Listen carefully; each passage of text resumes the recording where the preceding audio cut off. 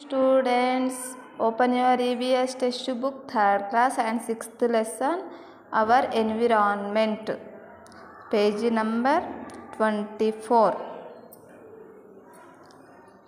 The living and non-living things which surround us from our environment. The air we breathe, the water we drink, and the place we live in are part of our environment. Thus, everything around us is the part of our environment. We are all blessed by the Mother Nature for various life supporting things, air, water, soil, etc. Using these elements of nature, we grow crops to have food, fiber, medicines, etc. We make houses on the land. Due to our greed and foolishness, we are disturbing the nature's balance in the environment.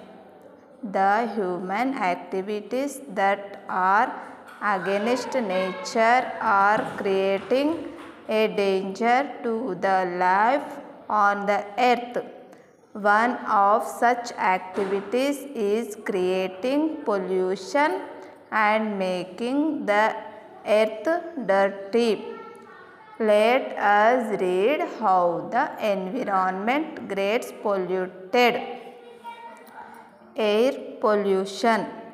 Air gets polluted due to different human activities. Some of them are as follows: smoke given out by factories and vehicles, bursting of firecrackers on festivals. Air pollution causes breathing problems like asthma and bronchitis. Polluted air is bad for plants and animals too. Water pollution. Water pollution is a very serious problem of today.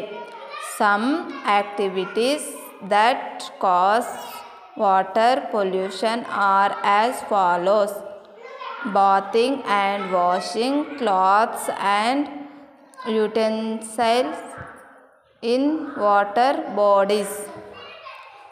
Washing clothes in water do pollute the water. Bathing of animals in ponds, lakes and rivers. Dumping waste from houses and factories into water bodies. Water pollution causes many diseases. If we drink polluted water, we too may fall ill. Land pollution. Land pollution. Land gets polluted due to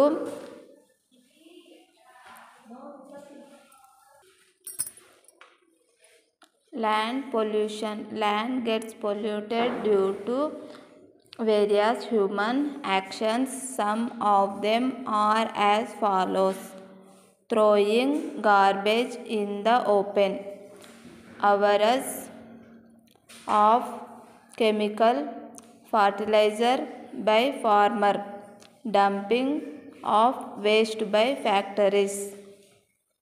Noise pollution. Among the sounds we hear, only some are pleasant to our ears. Sound which not pleasant pleasant to our ear is called noise. When there is too much noise, it is called noise pollution. Some causes of noise pollution are as follows. Indoor activities like listening to loud music and television. Exercise, honking by vehicles, bursting of firecrackers, use of loudspeakers at public places and social gathering. Loud noises harm our ears and can damage our hearing. How to save our environment? Throw waste in covered bins. Grow more trees.